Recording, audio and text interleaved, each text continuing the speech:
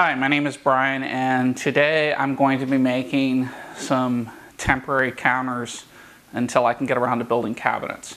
So I bought this house about 18 months ago. I'm in the middle of a complete renovation. Really, this is more rebuilding. So my kitchen is just kind of camping kitchen, really. I have a stove, have a dishwasher, have some basic comforts of life. But what I'm going to do today is I'm really sick of living on what I call picnic tables, these little white folding tables.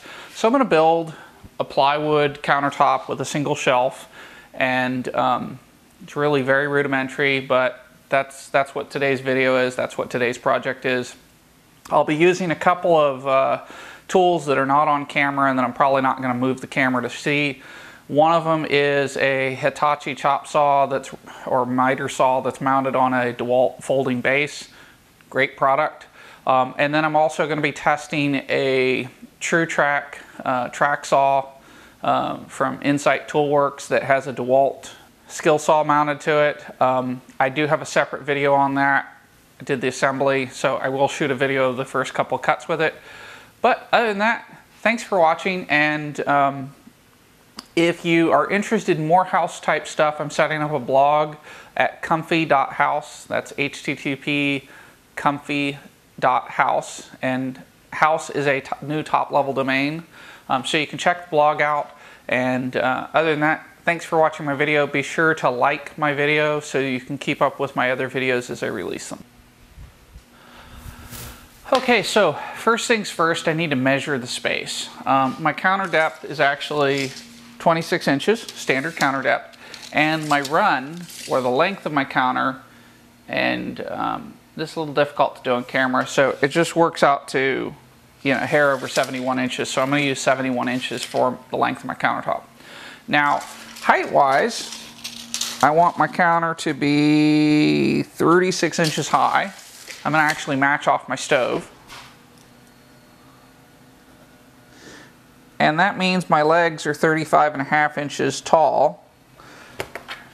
And I'm writing all this down on a piece of paper that I actually use to kind of plan things out. So what I'm going to do is I'm actually also going to leave a 3-inch overhang in the front and a 2-inch overhang in the back. I'm going to do a very, very simple frame. These will end up being recycled as workbenches at some other future point. For material, I'm using some No. 2 Southern Yellow Pine, and then I have also bought some sheets of plywood. One of the great mysteries in life is, why is pine plywood being manufactured in China and shipped to the United States? How is it cheaper to make the plywood there and ship it here? Plywood is a very, very automated manufacturing process. It's almost all computerized and automated. I just don't understand why a lumber company can't afford to pay 4 or 5 people to run one of those lines. That's crazy. But best quality plywood that Home Depot has is this 3/4 inch, I forget what crappy ass marketing name they gave to it, but it's this really nice, clean, clear plywood. It actually rivals birch for its quality. It's got lots of layers. We'll see when we cut into it if it's worth a darn. But anyway, so I'm going to go ahead and get started. I'm going to cut my upper frame, and then I'm going to bring it in and start to assemble it. Okay, so I've gone ahead and cut all the pieces I need, and now what I'm going to do is start assembling my horizontal frames. And once I have my horizontal frames together, I will attach the legs, and then I will cut some plywood to fit in there, and cut some plywood to go on the top, attach that, and then I'll have this temporary countertop / workbench completed. So first step is to put this together. I'm using Spax screws. They're a little bit higher quality screws, and they work great for me.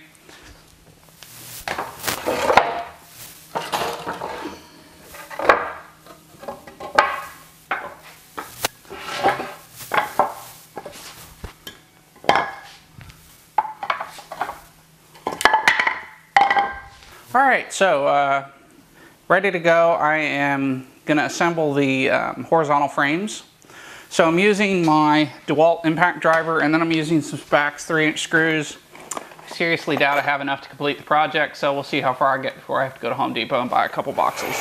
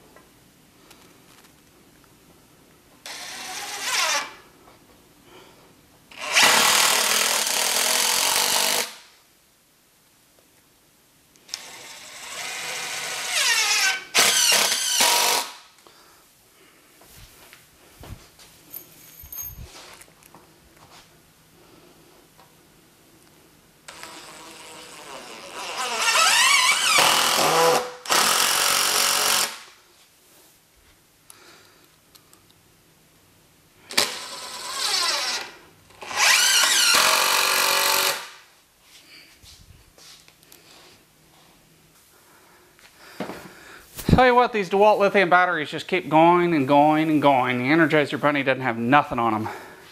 So now what I'm going to do is start putting together the legs and build frame. And now one of the things that you can't see on camera, because I'm not going to move the camera around the corner, is I set my saw and then I make all the identical cuts. So you can see there's a pile of legs behind me and then there's some legs over here. So I set the saw to 35.5 inches, set the stop, and then I cut all the legs for the whole project. Alright, so I think this is going to be the lower shelf. Now I'm going to do these a little differently. I'm only going to put one screw in them initially. Well, maybe.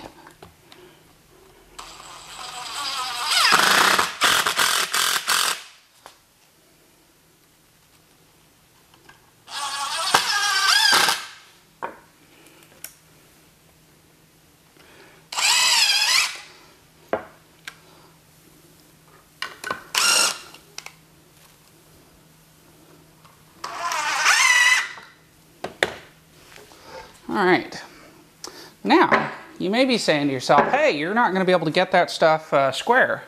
And that's where I'm going to use the second one to help.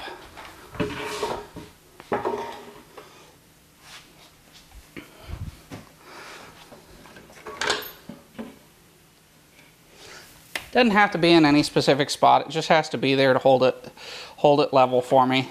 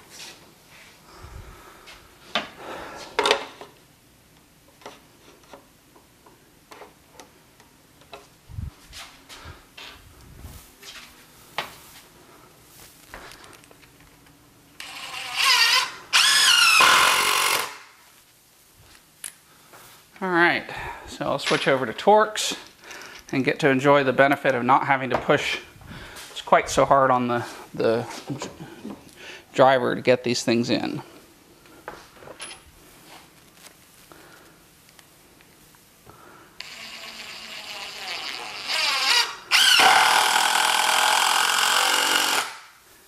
Now, the only disadvantage is the Torx have a tendency to wobble, so then it just don't engage as deep, and it's really easy for them to fall over when you're trying to get them started.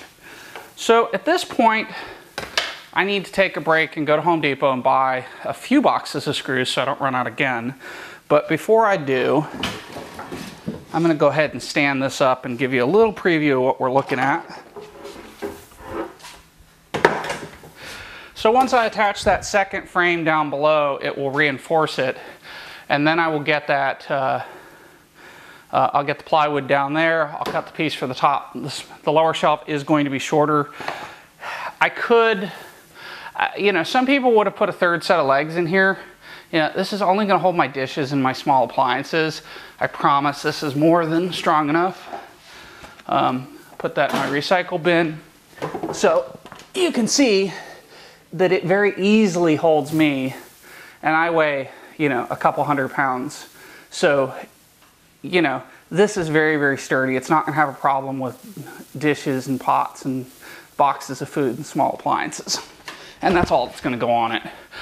It's going to make a fantastic workbench in my garage at a later point in time. So I got a little further yesterday with my temporary countertop slash workbench than I had anticipated. I had some technical difficulties on my computer, and so while I was waiting for those to sort themselves out, I went ahead and finished this bench. So I need to build 4 more of them, so I'm going to go ahead and finish filming the progress on those. And as before, it starts with measuring how long I need them to be, and then calculating what the different segment sizes are. So I also had an opportunity to use my TrueTrack track saw. Works pretty good. It's actually a really good solution, much better than doing it by hand. I do need to buy the extension so that I can do a full 8-foot rip, but it, you know, the 57-inch track validates what I want to be able to do with it.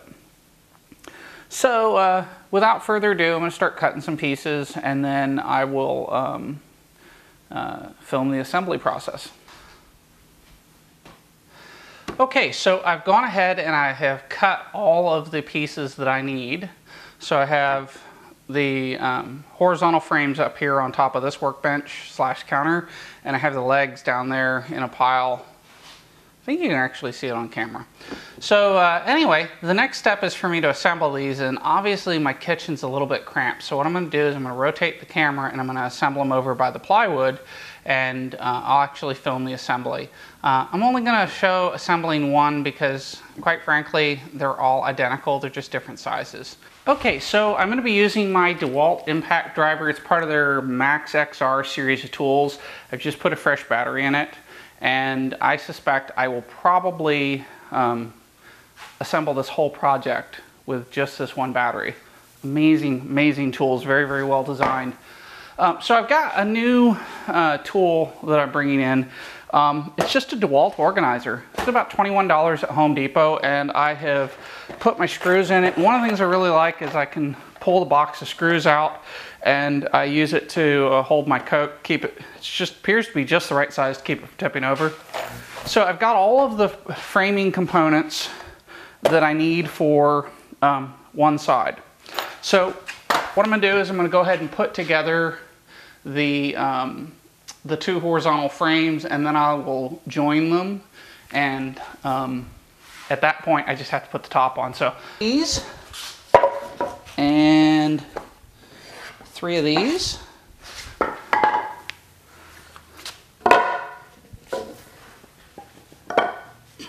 And oh yeah, that's what I did differently.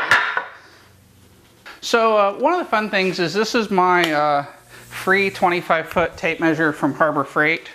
I went there and bought some other things today. So this is 55 inches. So I'll put a mark at 27.5 on both boards. You know, tape measures don't tend to last very long. I guess I could be nicer to them, but you know, it just is what it is.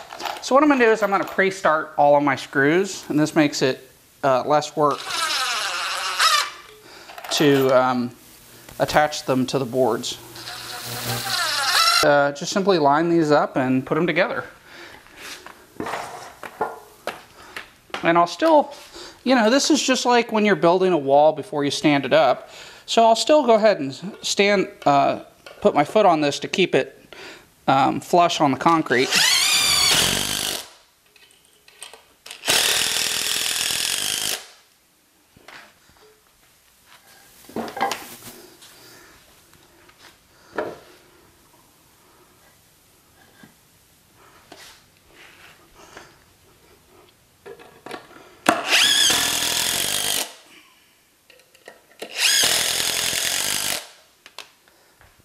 And I'm using my gloves as just sort of a makeshift knee pad. Makes it a little more comfortable.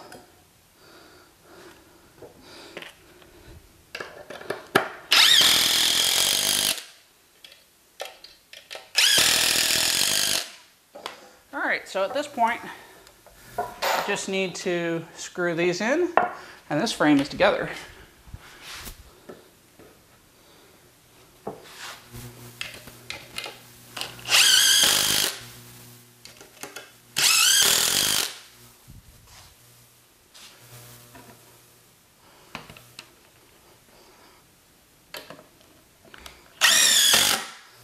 Now I'm not going to finish that one, and there is a reason for it.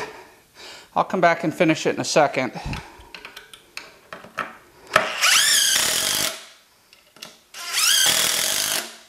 My center brace on here are a fraction of an inch too short, maybe an eighth, maybe a 16th. So I'm putting them in the center, and I'll go ahead and draw it in, and it just doesn't matter. It'll still work the same. Might actually make it stronger being under tension. So first things first, just put two boards down. Don't pay attention to where they're at. Second part, go ahead and just set these. I think I actually want to use this one as my top one.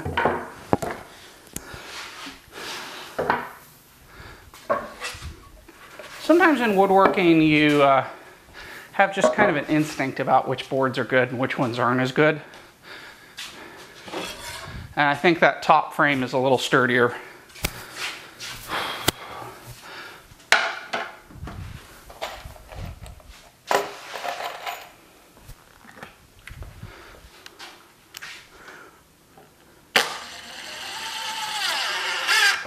So, first things first, I'm going to just line this up and put one screw in.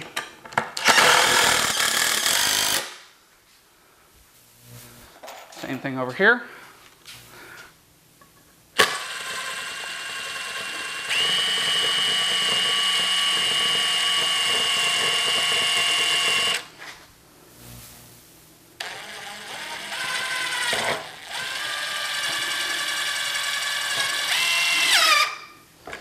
Some of this pine is harder than other pieces, so no big deal. Alright, so that piece is in, and wow, this one's really torqued. So we're going to do this differently. That one's really torqued, so it'll have to be last. So what I'm going to do is I'm going to use my speed square here to get my leg perpendicular. And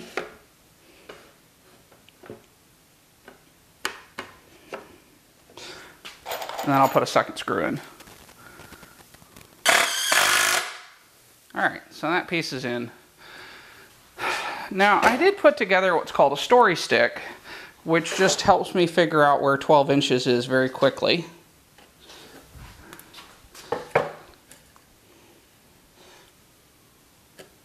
I normally attach the top and then I go back and do the middle, but because this one is a little wonky, I'm going to come back and do this a little differently.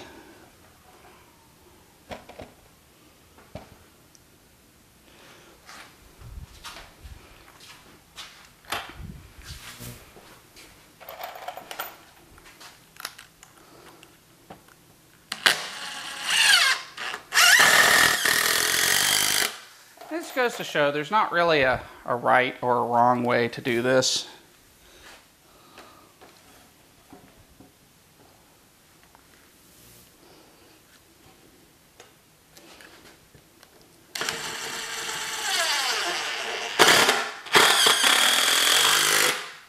Okay, so that's in there, and now what I'm going to do is flip it over and do the other side.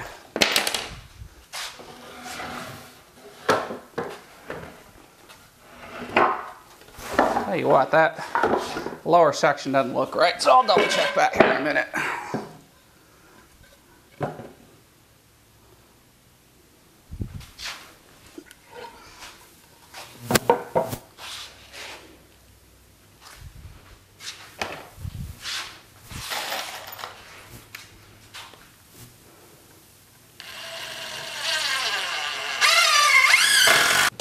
Floor in this old house. And I think once you get some weight on it, it just isn't going to matter. And if it turns out to be a problem, I'll screw something to one of the legs and fix it. So anyway, I'm going to pause the recording at this point so I can go ahead and assemble the other 3 frames that are just like this. You guys don't need to see that. And then I will cut the panels and put those on. Okay folks, so I'm finishing putting together the 4th countertop / workbench. And I did not make it all the way through on one battery. I got down to 1 bar. I don't like to run my batteries dead because I think it's bad for them, so I went ahead and swapped it out. That was about 40 screws ago. So I'm putting the last 2 legs on the largest of the tables that I'm building. So I'm gonna go ahead and do this and let you guys watch. So what I like to do is, you know, this has evolved a little bit as I've done these. So I just kind of line it up, eyeball it.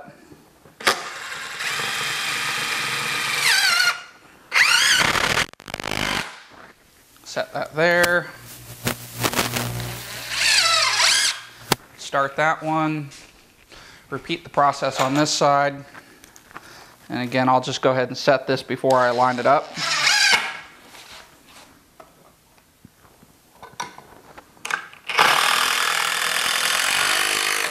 First screw anchors it. The second screw will lock it in once I line it up. So I just double check my alignment. For kicks and giggles, I'll go ahead and put the other screw in.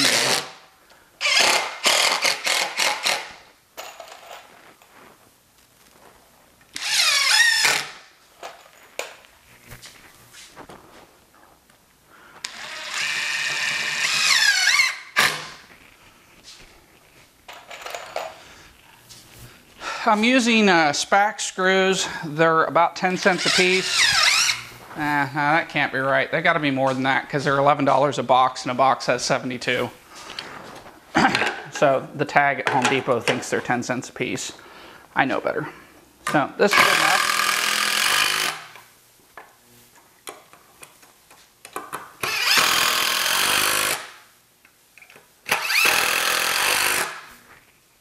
Probably going to end up making leg levelers, and that's okay. Can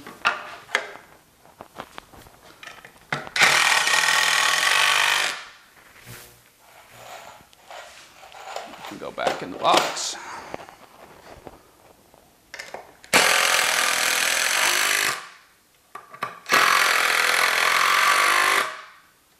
Yeah, and those are a tad high, but you know what? Again, it's just a bench. I don't care. I'm not making fine furniture. That's another project for another day. This is what I affectionately refer to as it'll be fine furniture. So at this point, I've got my frames put together, and what I need to do now is I need to start to actually cut my plywood. So here we go.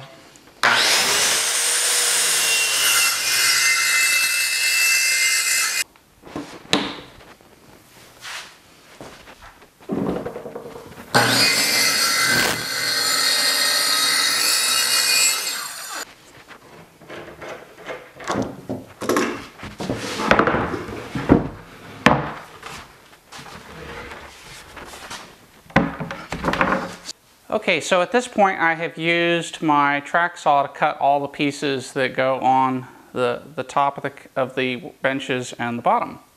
And now I need to attach them. And so the way I'm going to do that is I'm going to use a polyurethane adhesive. So this is PL 510. It's about $3.50 a tube. There are other kinds of glue. You could use screws, but then it leaves screw holes in the top of the bench. This is a clean solution. It's cheap, it's quick, and it will work just fine.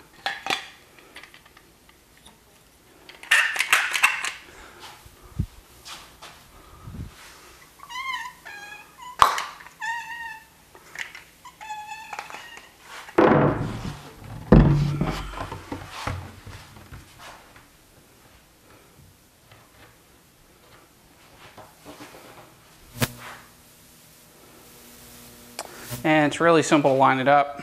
You just pick which side's going to be flush and then just kind of even it out on both sides.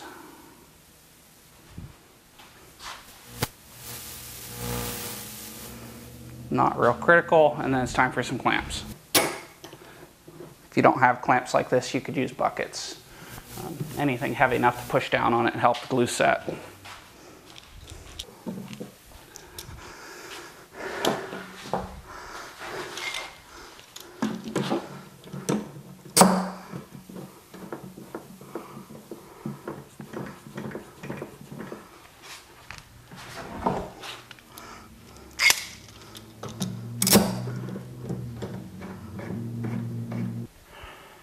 So at this point, I will let the glue cure overnight, and then it'll be time to finish them. That'll be a separate video.